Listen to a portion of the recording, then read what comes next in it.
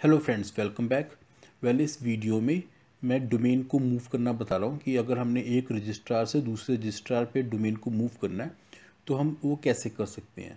Okay, for example मेरे पास जो domain है मेरा, वो मेरे पास GoDaddy के मैंने बाय किया हुआ था, तो उसको मैं चेंज कर रहा हूँ गूगल डोमेन्स पे। तो हम कुछ स्टेप्स को फॉलो करेंगे जिससे हम अपने डोमेन को ट्रांसफ़र कर सकते हैं। ओके, फर्स्ट हमने क्या करना है कि मुझे गूगल डोमेन पे ट्रांसफ़र करना है, तो फर्स्ट मुझे गूगल को बताना पड़ेगा कि मैंने कौन सा डोमेन वहाँ पे ट्रांसफ़र करना चाहता हूँ। मीन्स कि उसको मुझे बताना पड़ेगा कि ये डोमेन मेरा है। फॉर एग्जांपल, बाय डिफ़ॉल्ट अगर विंडोज़ हमारी ये ओपन होती है, ठीक है, domains.google.com के बाद, तो मैंने मान लो डोमेन मूव करना है प्रदीप पटेल, ये मेरा अपना डोमेन है। ओके, अब बेसिकली क्या है कि ये डोमेन मेरा अपना है, मीन्स कि इसकी अवेलेबिलिटी नहीं होनी चाहिए क्योंकि ये GoDaddy के पास पहले से रजिस्टर्ड है। तो उसने क्या बताया, pradippatel.com is already registered. Means आपको हम बताना पड़ेगा कि ये आपने डोमेन बाय नहीं करना है, इसको आपने मूव करना है अपने इस डोमेन्स पे। ठीक है, ये देखिए यहाँ पे हम चेक कर सकते हैं। मीन्स उसको ये नहीं पता कि अनअवेलेबल बता रहा है वो। तो हमें यहाँ पे ट्रांसफ़र सेक्शन में जाना है। यहाँ पे हमने अब जो डोमेन हमें ट्रांसफ़र करनी है वो चीज़ हमें यहाँ पे लेनी पड़ेगी। तो सर्च में था तो मैंने यहाँ पे क्लिक किया। ओके, अब इस सर्च में मुझे क्या बताया कि फर्स्ट pradippatel.com जो डोमेन है ये मुझे पड़ेगी 860 प्लस टैक्सेस। देखो, पहले जब हमने सर्च किया था नॉर्मल तो वो नॉट अवेलेबल बता रहा था। अब हमने उसको गूगल को बताया कि भाई ये डोमेन मेरी ही है, इसको जस्ट मैंने ट्रांसफ़र करना है। ठीक है, तो इन्होंने क्या बताया, go to your current registrar. इन्होंने करंट रजिस्ट्रार बता दिया कि GoDaddy के पास ये पहले से रजिस्टर्ड है। ठीक है, बेसिकली ये सिर्फ ट्रांसफ़र करना ही नहीं है अपनी डोमेन को। फॉर एग्जांपल, आप अपनी डोमेन को किसी को बेचते हैं, सेल करते हैं, तो यही स्टेप्स फॉलो होते हैं। या आप किसी से डोमेन खरीदते हैं तब भी सेम स्टेप्स को ही यही स्टेप्स फॉलो होते हैं। ठीक है, ओके। तो हमने क्या किया, यहाँ पे GoDaddy के पास मतलब जो भी प्रीवियस रजिस्ट्रार है वहाँ पर ये बेसिकली क्या होता है, जब भी हम कोई डोमेन खरीदते हैं तो वो डोमेन बाय डिफ़ॉल्ट लॉक कर देता है कि गलती से भी वो ट्रांसफ़र ना हो किसी के पास। तो हमें उस डोमेन को अनलॉक करना पड़ेगा। देखिए, स्टेप 1 में बता रहा है वो कि pradippatel.com is locked. To unlock, go to your current registrar. Registrar के पास जाके हमने उस डोमेन को अनलॉक करना है। आफ्टर अनलॉकिंग हमें एक ऑथराइजेशन कोड मिलेगा, वो कोड हमने यहाँ पे एंटर करके कंटिन्यू करना है। ओके, तो मैंने अपना GoDaddy का जो पोर्टल है इसको मैंने ओपन कर लिया। तो आज मैं ये वैसे दोनों डोमेन्स को मूव करूँगा। ओके, तो मैंने अभी प्रदीप पटेल की बात कर रहा हूँ। तो उसको मैंने क्या किया, मैनेज में गया, जो मेरे पास डोमेन्स थी, डोमेन सेक्शन में मैनेज में यहाँ पे इसने ओपन कर दिया प्रदीप पटेल। बेसिकली ये एक्सपायर होने वाला था तो मैंने सोचा इसको मैं मूव कर देता हूँ। ओके, ये देखिए डोमेन लॉक ऑन है तो इसको मुझे ऑफ करना है। ओके, देन ये अभी रिक्वेस्ट इन प्रोग्रेस है। Just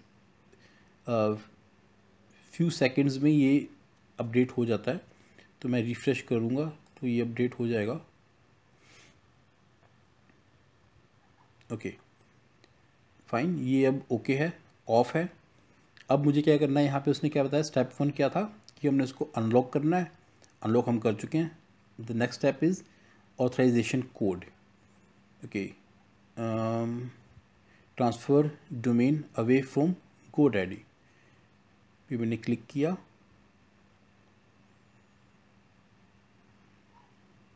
okay, continue with transfer. Okay, your domain is unlocked, उसने भी यहाँ पे चेक कर दिया है। Click here to see the authorisation code. तो मैंने इसको जस्ट कॉपी किया और मैंने यहाँ पे इसको पेस्ट किया, देन कंटिन्यू। ओके, मैंने सर सॉरी यहाँ पे रिफ़्रेश करना पड़ेगा मुझे।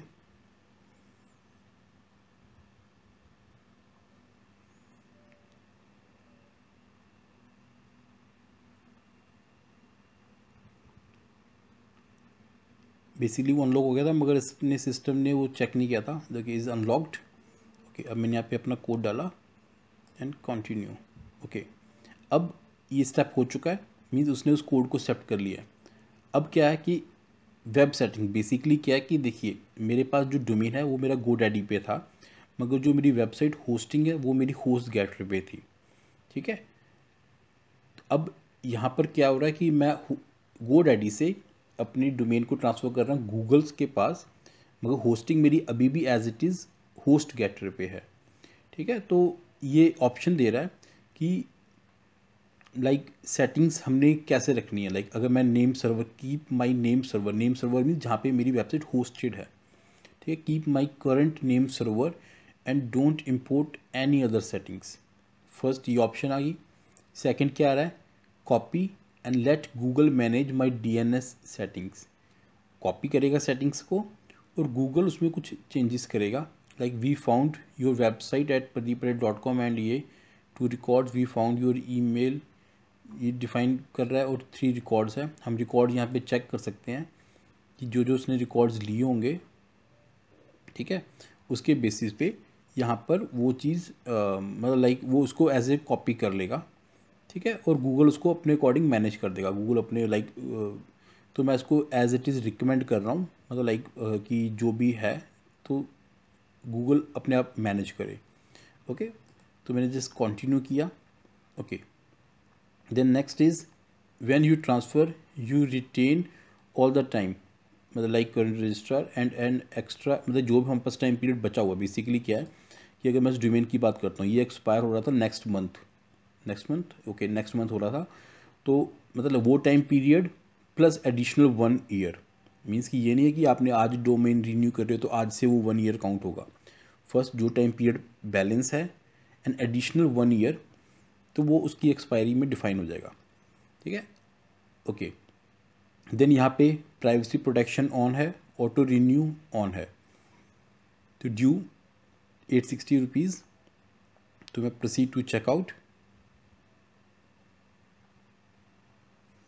ओके, देन यहाँ पर डोमेन आ गया है, लाइक 860 प्लस टैक्सेस था, तो टैक्सेस मेरा 154, तो मेरा टोटल कॉस्ट ये पड़ रहा है। ओके, अगर आपके पास कोई प्रोमो कोड है आप यहाँ पे एंटर कर सकते हैं, अदरवाइज नॉर्मल सिंपल बाय कर सकते हैं। तो मैं जस्ट बाय कर रहा हूँ। फाइन, मीन्स मेरा स्टेप हो चुका है।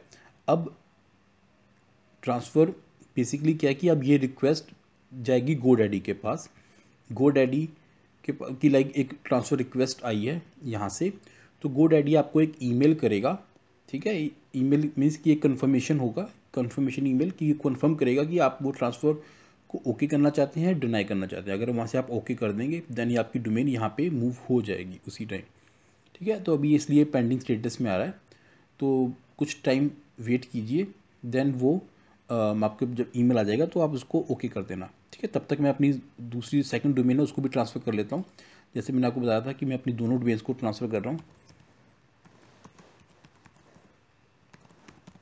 ओके, स्टडी warehouse.com, ओके, इसको भी ट्रांसफ़र करना है। तो मैं उसके अकॉर्डिंग फिर से माई डोमेन सेक्शन में गया।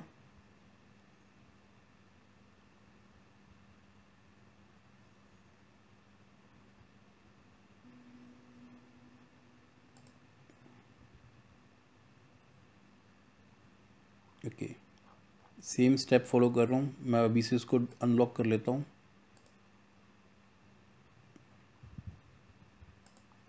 फाइन, देखिए वही बता रहा है कि लॉक्ड है, तो मैं इसको रिफ्रेश कर लेता हूँ। Domain is locked.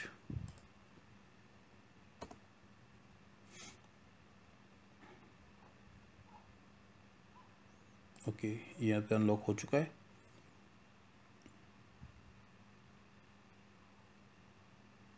ओके, ये अनलॉक्ड है।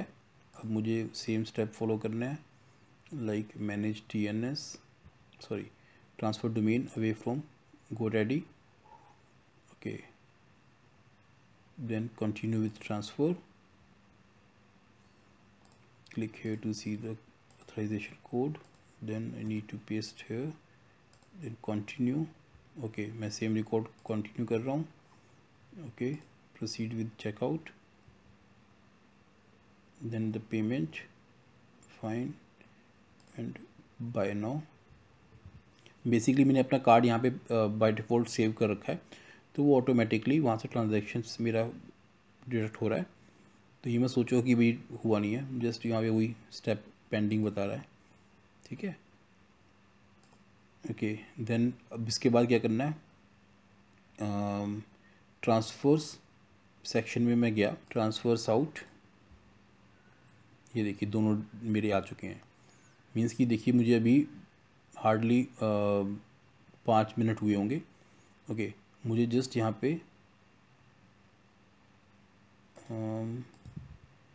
ओके कर रहा हूँ to complete the domain transfer, accept transfer, transfer out successful. अब मैं यहाँ पे इसको रिफ्रेश कर रहा हूँ,